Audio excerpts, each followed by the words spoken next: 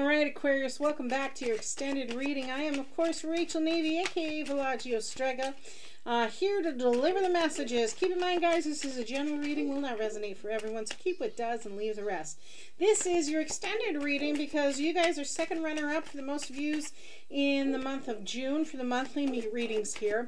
So I'm doing these little bonuses for the top 5 most viewed readings for that month. That said, this is what you need to know, or what you need to know, or your hidden influences in the situation, and what you want. I'm going to follow that up with another 3-card spread of your challenge, your advice, and your potential outcome, and of course pull a goddess card here for you guys. So let's take a look for Aquarius on the collective. First one out, I've got the Hanged Man energy for what you need. What you need to know, or your hidden influences, is the Four of Swords. One more, please. Very, very similar to Sagittarius's energy here, Aquarius. So let me just put this camera angle down, and I will read from here. Here's what you need.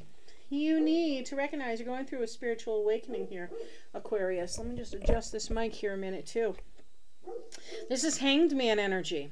Hanged Man energy is all about no forward movement at this time. Why? Because the divine has tied your hands behind your back and they says, no, you can't do anything about this situation. I need you, there, Aquarius, to change your perception on something, to be illuminated on something, right? Why? Because there's definitely a need for you to take a break. There's a need for you to have some sort of rest. This is Four of Swords energy. This is the hidden influences. You're in a timeout, dear Aquarius, because something's going on that you're not aware of. You may have a hunch about it, but right now a little recuperation is going to do you some good, Aquarius. So take the advice and give yourself a little good night's sleep. Something's going on here for you guys that's gonna change your world for sure. Indeed, what you want to be able to use your intuition and see what's really going on in this situation. I feel like there's a secret here for you guys, like somebody's keeping a secret from you. And you're like, I know something's going on. I know something's going on. That's why you're getting this moon card energy. Could be dealing with Pisces, right? Hangman too. You're definitely going through some sort of transformation though. You know something's up. And whether it's something in regards to something you're hopeful for versus something you're afraid of, this moon card energy means something's going to be illuminated for you very, very shortly here, very soon in this situation. Okay, I'm going to take an angel card here, or excuse me, a goddess card here for you, Aquarius, to summarize this reading and see what else we need to know about this particular situation for you guys on the collective here. There it is. Kali. Endings and beginnings. So clearly something is about to change. Some sort of cycle is absolutely about to change in your life here. The old must be released so that a new can enter, dear Aquarius here. The old must be released so that the new can enter. So you're not allowed at this time any forward movement on a situation because something's about to be revealed to you. You need some rest on a situation. I got a feeling this may be something in regards to your health for some of you Aquariuses. Like maybe you're dealing with a health issue, or maybe you're dealing with a loved one's health issue, but you're definitely going through some sort of spiritual awakening. So that said, now let's look at the challenges, the advice, and the potential outcome for the remainder of the month, or for this time period. For July, for Aquarius on the collective. There we go. What's their challenges? What's the challenge for Aquarius on the collective? First one out is Temperance. Yeah, we're seeing the same energy repeat itself. Next one out is the Fool. Definitely. Okay, that's your advice. Potential outcome, please. Got 3 cards here for you. I've got the Four of Wands, King of Swords, and King of Coins. Damn, Aquarius. My goodness. Okay, let's talk about the challenge. You need to have patience, right? That's why you need that time out. That's why the Hanged Man energy was there. for what you need. You need to have patience in a situation. Do things in moderation, dear Aquarius. This is what this is indicating. If for some reason this Temperance is representing alcoholism to someone, again, this is that time out they need, that recuperation time, that attention to the health keeps coming to me with your reading. There's an attention to detail of health I really feel like is going on here.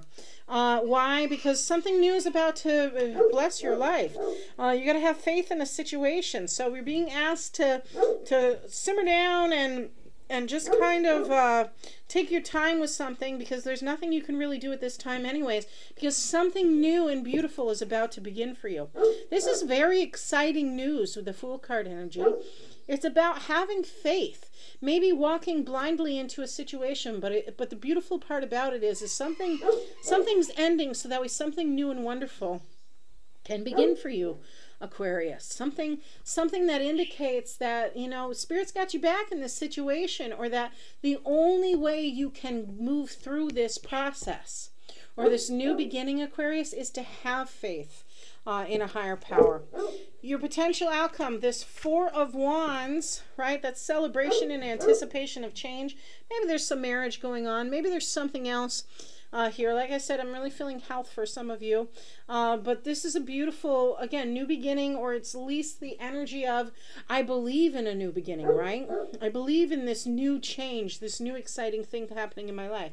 There may be some planning involved, right? There may be a need for communication, better communication going on with this King of Swords energy here.